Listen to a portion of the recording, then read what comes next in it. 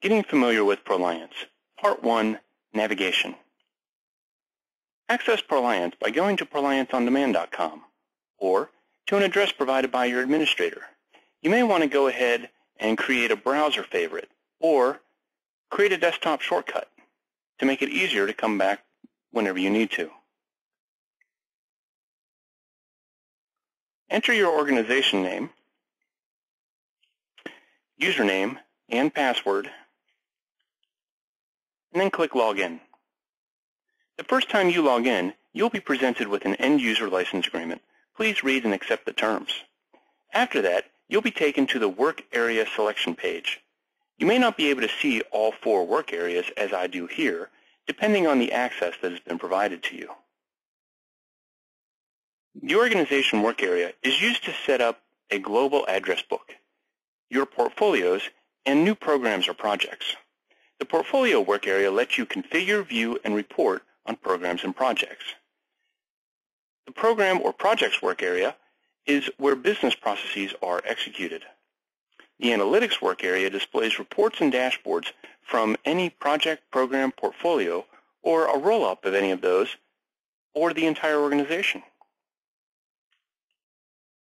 To navigate to a program, choose Programs and Projects.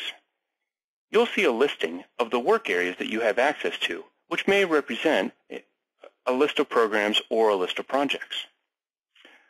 We'll discuss lists like this more later, but for now, I will just click Enter next to the program that I want to work in.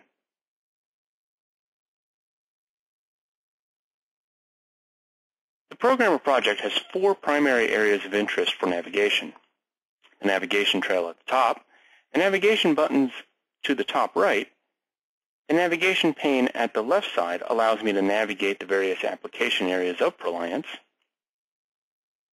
and the register, making up the majority of the screen. This is where all of our information will be tabulated so we can drill into, create, and review data and execute processes. The navigation trail allows me to quickly back up and enter another program, or back all the way out to the home screen and choose to enter a portfolio or organization space. The navigation buttons give me quick access to Preferences, Help, the portfolio, and of course the Logout button. Let's take a closer look at the Preferences screen.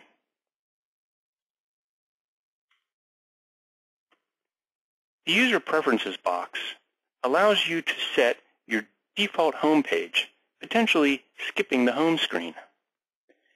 You can change your password. You can change the number of items you see in a paged list. If you have a reasonably fast internet connection, I would choose no less than 100 items per page. The date format and calendar selections can be important for your region of the world. Set the accessibility option if you use a screen reader. The ACR option optionally creates a little more screen real estate on the anticipated cost report. You can play with that once you get more familiar with the ACR. When you're happy with your selections, just click OK. The register shows a summary list of the documents in that register. Allows me to create, edit, read, and delete documents according to my permissions. It allows me to tailor the view to show me the data that I want to see and also print reports. Clicking on any particular row in the register will open that document. The document is also organized into 4 primary navigation areas: the toolbar at the top, tabs containing pages, and pages containing sections, wherein we find all the specific fields. I can navigate to a document. I'll open up the meeting minutes register and click on one of my meeting documents. Within here, I again see the toolbar at the top, all the tabs, the pages such as main, attendees and CCs, topics, meeting minutes, and properties, sections, which I can expand and collapse individually or as the whole group. And then within each section, I can see the various fields that I could specifically work with if I were in edit mode. Every Proliance document has at least a General tab and the Attachments tab. The Attachments tab allows the linking to any other Proliance document or a URL link or uploaded file.